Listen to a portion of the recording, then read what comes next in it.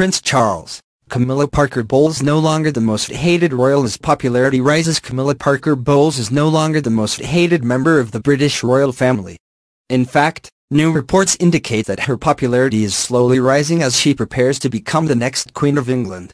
According to reports, a new survey by Eijkman Limited says that 40% have a favorable opinion of Camilla Parker Bowles. This is a 7% increase from the previous year.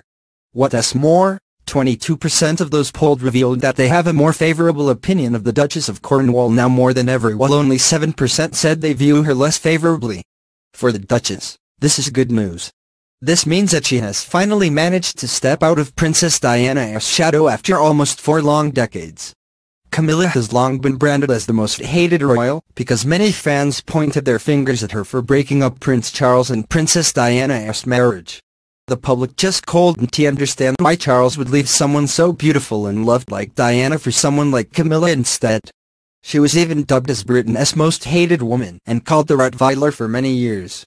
One of the reasons why Camilla has managed to win the public's opinion is because everyone sees just how happy Prince Charles is with her. They've been married for well over a decade now, and unlike his marriage with Princess Diana, there's no drama between Charles and Camilla. Sure, they have their spats, but they often look happy during their royal